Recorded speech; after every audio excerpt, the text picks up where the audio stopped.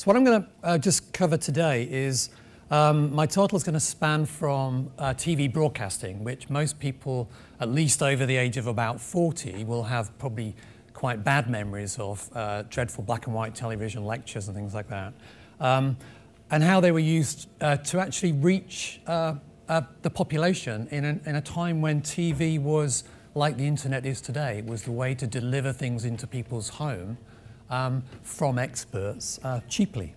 So it was used by the Open University from when it got its charter in 1969 as a way to deliver its teaching.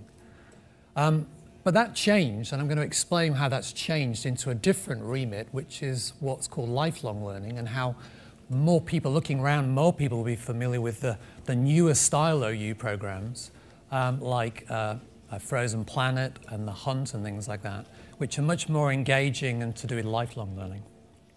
I'm going to switch tack slightly and talk about how the OU's been developed as using its distance learning techniques to develop science skills. So this is skills for people. Most of OU students come to the OU because they missed out on a degree level education to start with. They may well be upgrading their skills, and they're often employed with very good hands-on laboratory skills, but want to up higher sort of level of skills, more up-to-date skills.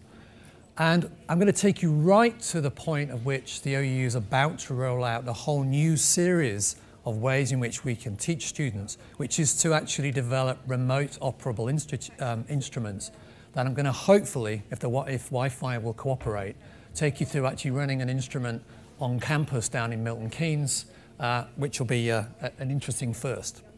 What's interesting is when Harold Wilson and Jenny Lee originally discussed founding the Open University, Harold Wilson's idea was it was the University of the Airwaves. And they then approached the then director of controller of BBC Two and said, we want to put fuddy old men in suits talking to camera, describing everything from physics to maths and all this complex stuff. And the controller of BBC Two at the time was a gentleman by the name of David Attenborough. And he thought, I'm not having any of this. Let's put it on after the TV's finished, because that way they can get out of bed. So OU students in the 70s and 80s had to get out of bed very early or stay up very late in order to see things. And they were usually heralded by this, what we call handover for BBC Two, and I'm hoping this works. I apologise, the sound quality is absolutely dreadful because there aren't many copies of this in existence. Okay, so you can't hear the sound. It's not coming out for some reason. What you'd have recognised is a very characteristic OU sound, which is ba ba ba ba, as it handed over to the OU. Now the OU got this reputation for effectively being where you saw lots of people, often in black and white, and fashion in those days changed a lot quicker than OU TV programs did. This is a fairly good example. It would be somebody stood in front of a blackboard, presenting, to all intents and purposes, an old-fashioned university lecture to a camera. But they weren't delivered live. They were actually recorded, and so they were very heavily edited and seemed fairly seamless. But of course, because they were recorded, they were rebroadcast. And in fact, they were broadcast over and over and over and over again. OU courses would often last 5 to 8 years. So what you were seeing were clips of people who were filmed from the fashions of bygone era. So hence the idea of the OU being very much kippertized and always in black and white. The reason why TV worked very well was actually because some of the items you just can't explain in written textbooks. So OU students are often at the end of the postal chain. They receive books. They receive, I think it's plugged in. They receive books. And actually what the TV was doing was often showing something, I don't think that should happen. What did he just do to my computer? Press OK. No, press that OK. Sorry about this. And press that OK. OK. So we're back on. So,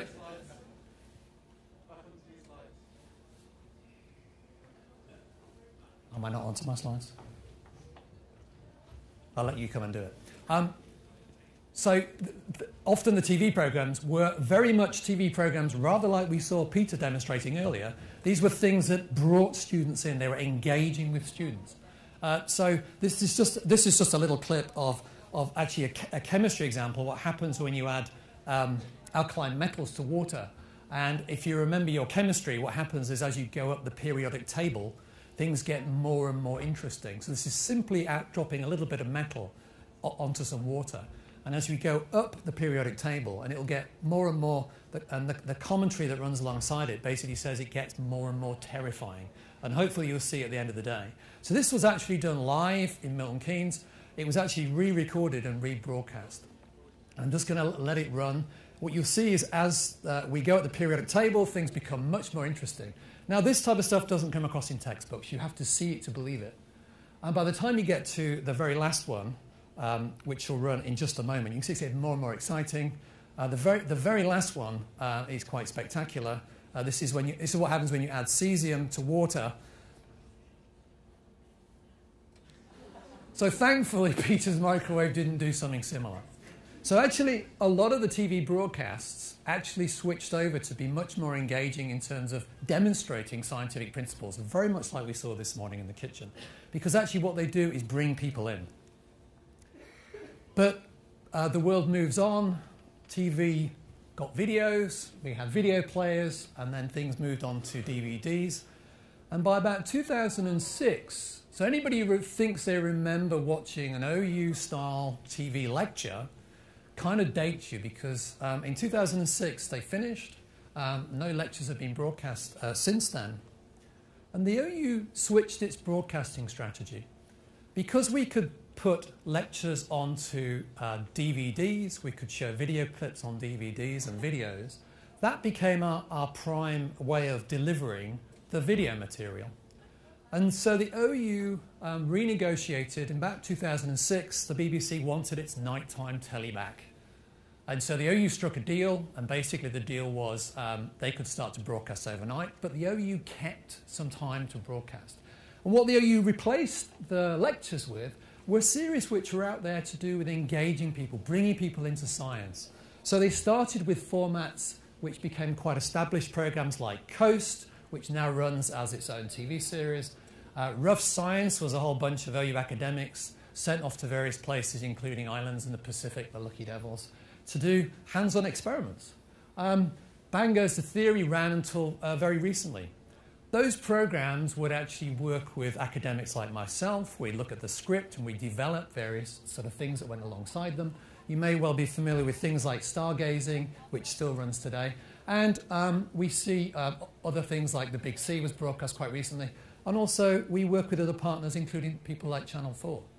So this was part of a switch in 2006 to this lifelong learning. And the OU produces about 25 co-productions, of which about 5 to 10 are in the area of science. And they're there part of the Open University's charter is public education. So part of that charter requires us to actually engage with groups of students. And we get about up to 300 million views of OU TV programs every year. And these days in digital media and worldwide broadcasting, they go out all around the world. So you do occasionally find yourself traveling somewhere and you catch yourself in some interview you did years ago on a TV screen in Australia or something like that. At the same time, the OU developed what we call outreach materials. So all of the TV programs, particularly in science, develop different ways of engaging students. You watch the TV program. At the end of the program, there'd be a little snippet that said, if you found this interesting, would you like to receive a nice wall poster? For example, one that went out with the BAFTA award-winning Frozen Planet series. In fact, one of the programs I did called the Gene Code, you could actually get a set of human genome fridge magnets, one of the only fridge magnet sets the university's ever produced. Great, in vast demand. We only produced 1,000, so if you've got one, keep them in the bottom drawer. They'll be worth a fortune in the future. And of course, things like posters for The Hunt, which was, again, a fairly recent series that ran last year. These were all promoting and designed to educate the public, but the idea was they were bringing people in to learn more in other OU resources. So the other thing that the OU also did was it produced a series of interactives, fun interactives. Some of these were just to have a bit of fun, and I thought this was actually quite interesting. These were produced in association with the 200th anniversary of Darwin for a whole series of programs that went out on the BBC. And it was just a little gimmick which was talking about human evolution, where you could upload a photo of yourself and turn yourself into some prehistoric form of man. And I think if I run this one, these are two characters you should be reasonably familiar with from news at the time. And it was just a little bit of fun. These are thankfully Boris Johnson donated his Twitter photo. And I didn't deliberately choose him as 3.6 million years old. Australopithecus, I think he is. So any guesses who the second one is? The second one looks remarkably lifelike, actually, when you know who it is. So this was just a little game. I'll stop it halfway and see if you can guess, actually, because it kind of... I reckon it starts to look about there. It is, of course, David Cameron. So they were fun. They were meant to... It's surprising what people learn when they're playing these types of interactive games. So this is the type of thing that they give OU academics to do, and we have a lot of fun doing it. But there's a serious other side as well, which was part of that charter requirement for lifelong learning, means that actually about 5% of all OU courses are offered completely free of charge through a resource called OpenLearn. And we have about 4 million learners a year will go in and do various bits of the material. It's just self-study. You can go in and learn about all sorts of things, not just science, right the way across all of the university outputs. But alongside that, the world has gone digital. So the OU has over 1 million subscribers on iTunes University. Looks like you've just tweeted, Kelly. And also, we have a YouTube channel. So actually, a lot of the old OU TV programs, if you really want to go watch them, you can go back and watch them on YouTube. But there's other platforms coming along. The Open University has invested its technology in terms of developing educational development into a platform called FutureLearn, in which the most recent version of free learning called Massive Open Online Courses, or MOOCs for short, is going out. And this is some Open University courses are on here. These are normally courses of between 8 and 10 hours. I know, for example, Genomics England and Health Education have produced 2 or 3 now in collaboration with various people around the country on genomic medicine, for example. And these are all available free. They use a platform what they call social learning. So, for example, this may be that you're learning how to do genomic sequencing, and the number of people studying alongside you, there will be people out there who are actually experts on genome sequencing. And if you pose a question, you get the answer back from people who really know their stuff. It's not unusual as an OU academic to be teaching students who are doing world-leading research, often supporting at a technical level projects. So I teach a molecular biology course, and one of those aspects is sequencing technology. And last year I had one of my students come on and actually tell me what I got wrong, because he was actually a technician running one of the sequencing facilities in the Sanger Center. So it's actually great to have that. So MOOCs are the latest thing.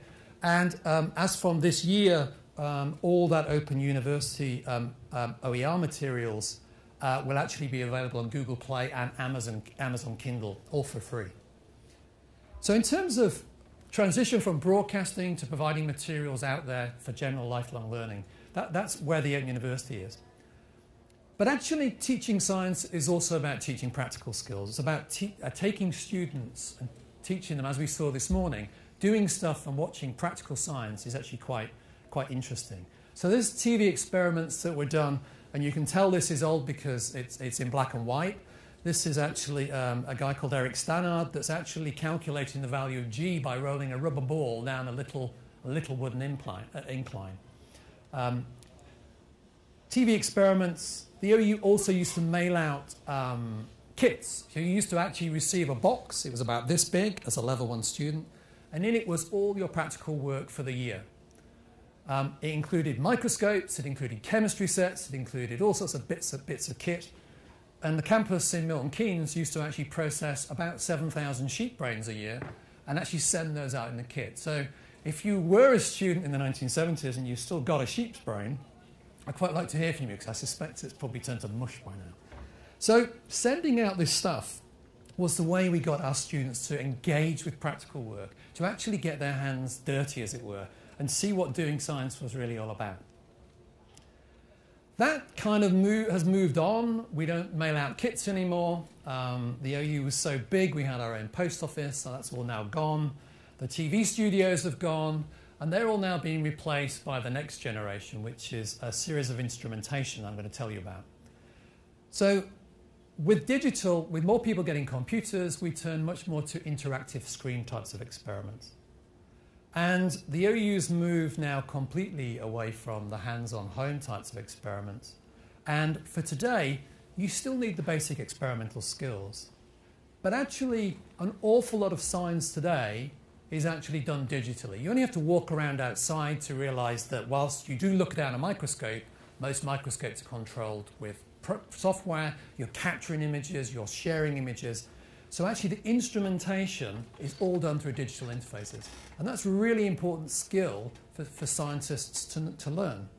Communication is also digital. We exchange information through forums, through Twitter, through Skype. So actually digital communication is huge. A lot of science is also, oh, there we go, Science Council have just tweeted as well. I should have switched that off. A lot of stuff is also done remotely, by which I mean a lot of because of the financial costs, you only have to look at something like Large Hadron Collider in terms of its budget. Most of that science, whilst it's done at the Large Hadron Collider, gets distributed around the world in terms of the analytics. So it requires people to share information, and it requires that information flow backwards and forwards. It includes also being able to control and manipulate variables. The ultimate distance, of course, is sending things into space. The OU is very famous for not landing or landing on Mars very badly, but also putting the Philae lander, which was effectively a very small GCMS instrument, onto a comet. So actually communicating with these types of instruments, receiving the data back and actually analysing the meaning of that is something the OU's been developing quite a lot. So in space is important. I'm going to talk about the technology that's arisen from that and the expertise. And the last thing is a lot of science these days is both multidisciplinary. We have multidisciplinary teams across lots of areas of science, particularly in health, and also interdisciplinary. And what that means is communication is important.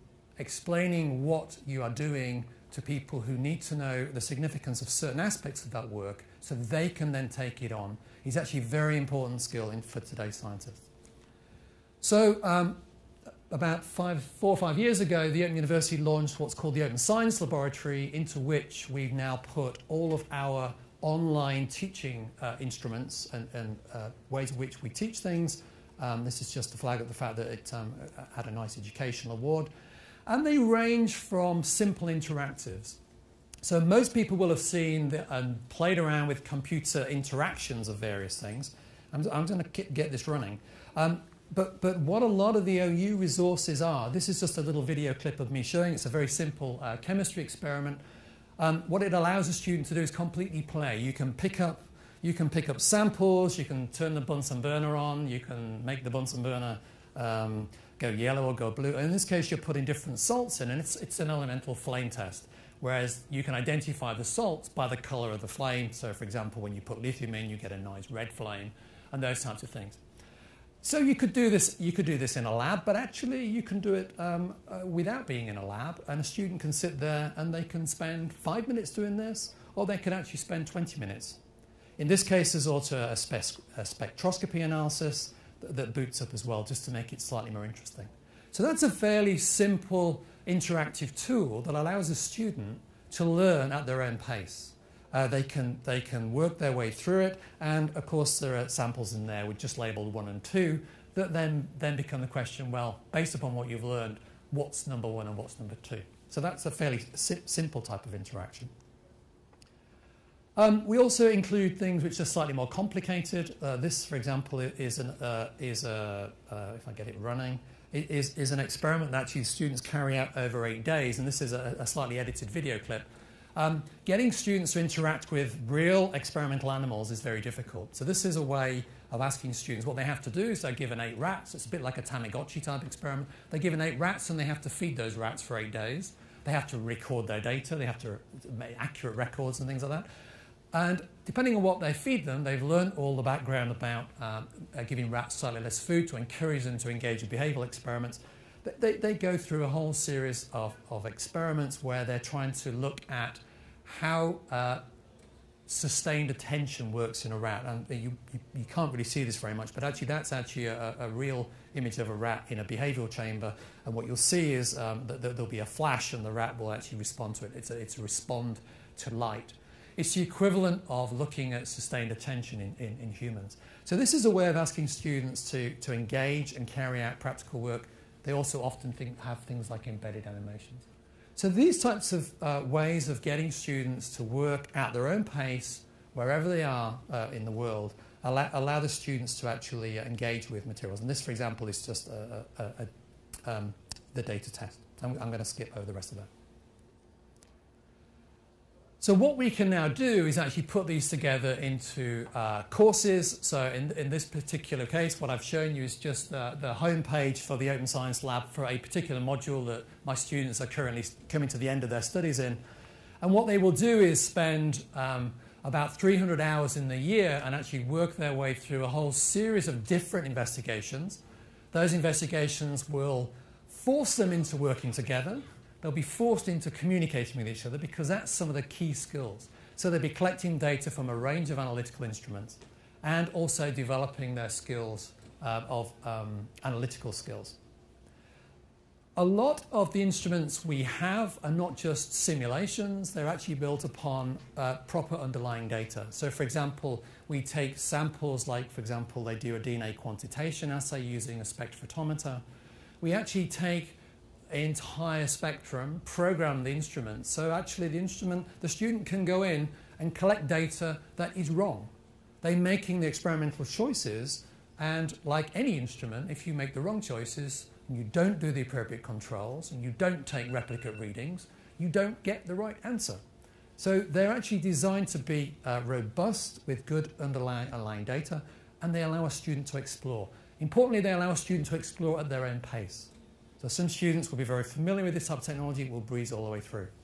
We put them together into much more structured investigations. So a student will do about 300 hours of study in this, and then they'll finish off by carrying out a small team investigation where they actually have to work in a team and produce a data report at the end of it.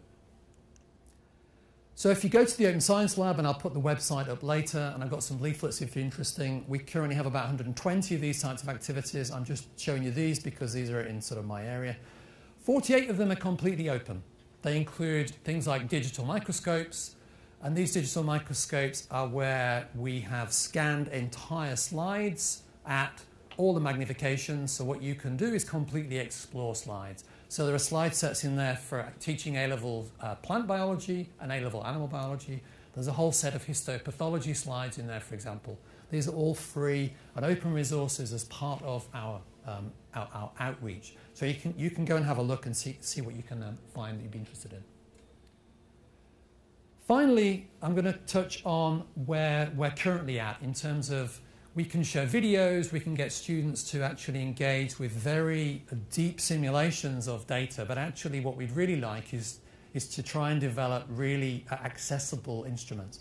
So the university was funded by HEFCE recently to develop what's called remote accessible instrumentation. So this is on the back of the OU doing a lot of work on communication, things like satellite communication, communicating with instruments. And it's to develop a whole series of instruments, and these are the ones that are being done first. These are all different analytical systems that most people will be familiar with, and they're all being developed as remote tools, by which I'll give you a demonstration in a minute. What this means is that students will actually be trained in how to use these instruments over different periods of time, and then we'll go in and actually collect data. So we already have a project, for example, where students they spend about 20 hours being taken through how to use an optical telescope that sits in Mallorca, and then they're given a 6-hour period where they can choose to point it wherever they want, collect whatever data they want, and whatever, as part of their studies. And the same principle will apply to these instruments.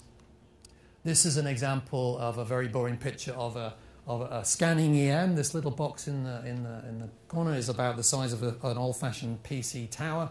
It's a scanning EM. It's one that's mostly used for materials, but is actually great for looking at large things like biosamples.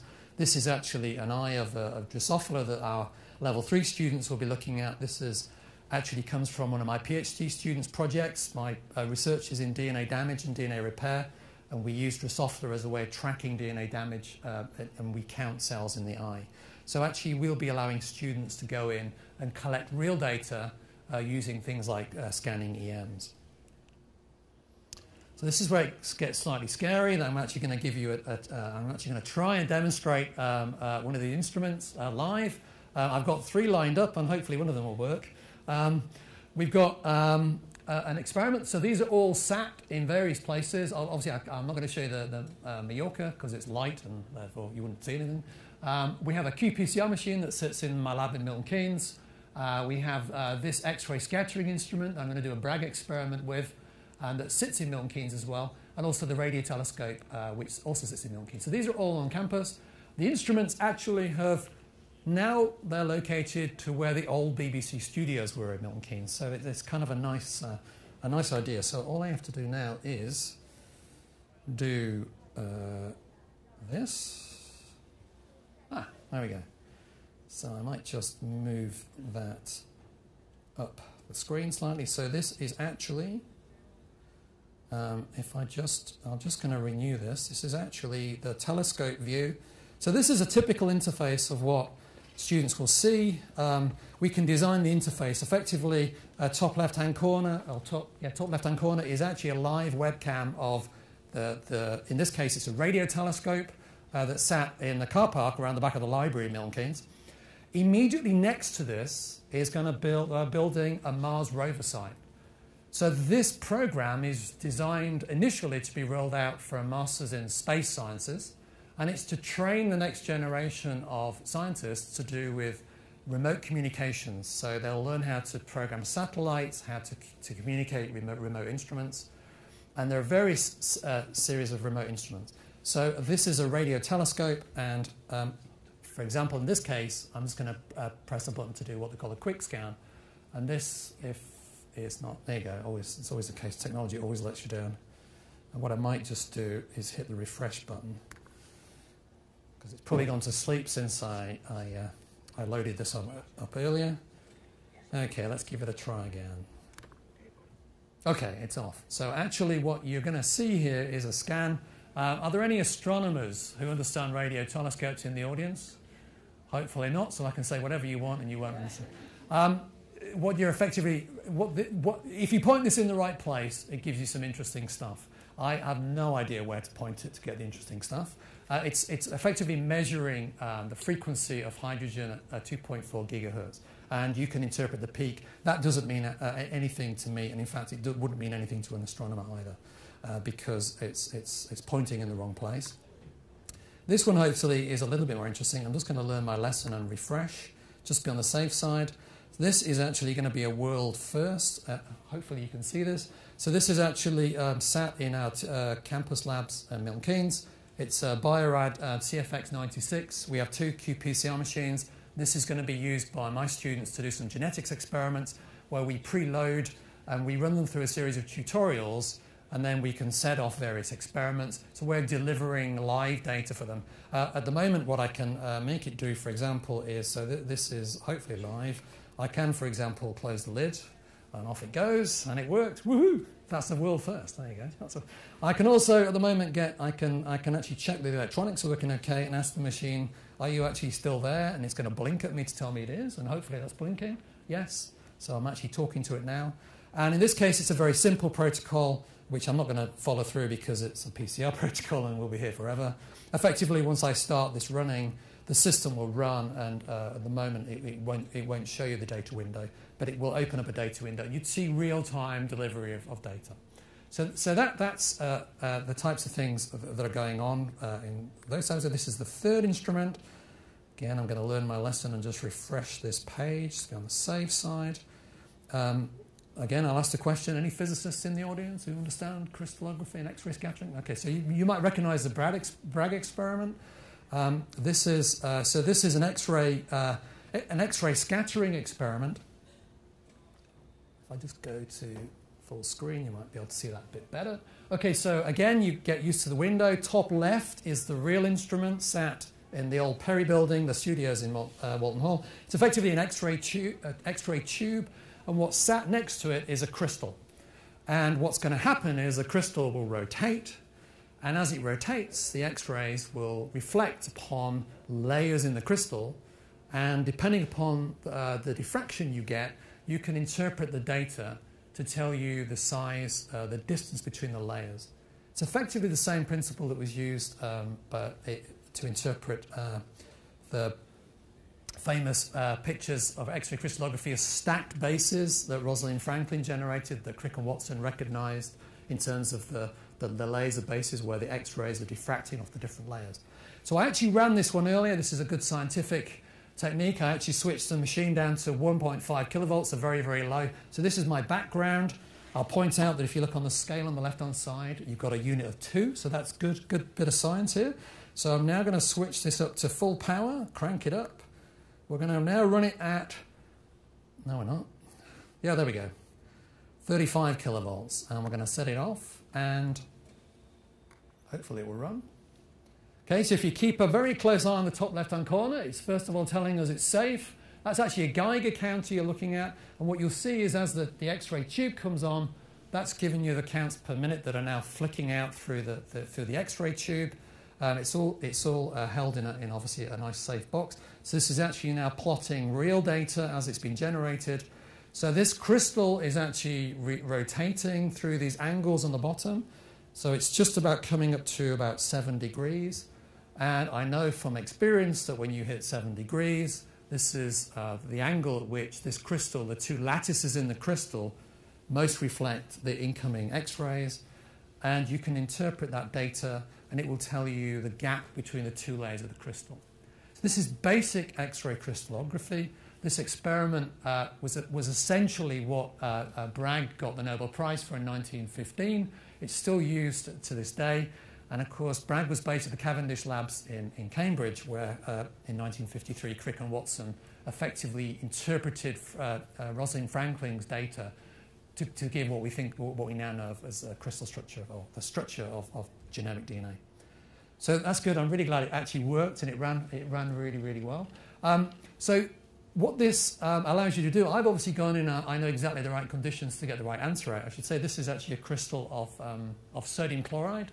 It's a very simple crystal. But I knew exactly the conditions. So what a student would do, as a simple demonstration, I can ask them to go and collect data at a particular set of conditions. But of course, that's really not what experiments are about. You should go in there and actually have the student find out what's the best angle. They can choose whatever angle they want. They can choose what power. So you can actually have a play with real instrumentation. So this is what this is what we're going to be developing. I'm just going to switch back to PowerPoint slides, hopefully. Yes, we're back on. And last but not least, I said we were coming back to broadcasting. The other thing this lab has provided us with is a facility to do live webcasting. So actually, we're going back to broadcasting. Starting from this October, we'll actually be live casting to our students. And the reason for doing this is precisely for everybody who sat and watched Peter doing his cooking experiments, doing it live, watching it go wrong, watching that interactivity between an experiment and a presenter is actually what makes doing science fun and engaging. So actually we're using this. This is me actually just doing a rehearsal for a thing that's going out in October to our students, simply demonstrating the principle of fluorescence. They're going to actually look at some fluorescence of a FTSE dye in a UV light, and I'm explaining the sounds of, and we put the UV on, and the tube on the left will glow. They're using FTSE as a tracker in some microscopy experiments, and then they're going to go back and measure the emission of FTSE and various properties of it using a PCR tracker because they're going to do qPCR with probes that are fixed labeled. So we're using this Labcasting suite. It's a full laboratory with full camera operability in it, and we can switch between different modes of presentation. So I'm explaining here the use of the different label antibodies, in this case the FITC or the yellow dots. And you can see we've got cameras mounted around. I'm actually going to demonstrate the actual instrument itself and run through, and we can zoom in and see real data being collected. And there is always that experimental worry that it won't work, something will go wrong. So it is quite edgy. This is the technology we're going to use to actually set off live experiments. So my genetics experiment will kick off and we'll set off the qPCR, and then students will drop in when they've got time to actually collect the data and then interpret it as they will. What we have over the old TV days is a system of what we call live interactive quizzes. This gets pushed out on the internet through a special live stream server. We have a series of interactive quizzes where we can actually ask students questions and get the answers back. It takes about 90 seconds, a 90-second delay between what's captured and streamed and what comes back. So we can actually ask questions. I'm going to do this experiment. What do you think is going to happen? And actually quiz students. So I did this the other day on my colleagues, and it was a very simple experiment where I was asking them if I put more of a particular compound in, will the absorbance go up or down? And much to my surprise, not that many got it right, which is quite disappointing. This was just trying out the system. So actually this live interactivity means that you can actually challenge students to interact directly. So it goes one beyond TV. It's live, but actually it's interactive, which is an incredibly powerful teaching tool. So I'm going to finish there. I'm glad the remote experiment worked. These are my contact details. You can follow the Open Science Lab on Twitter on the left. I'll leave those up for you to get details. iTunes, you should be able to find iTunes U and YouTube, and OpenLearn's very obvious. And if you are interested in the Open Science Lab, those are the details, and that lists the different types of things that are available. On the top, there's a little website, which is openscience.ac.uk. And in there, there's also a downloadable catalogue, so you can actually print it offline and look at it if you're in a court. Thank you very much. How cool was that?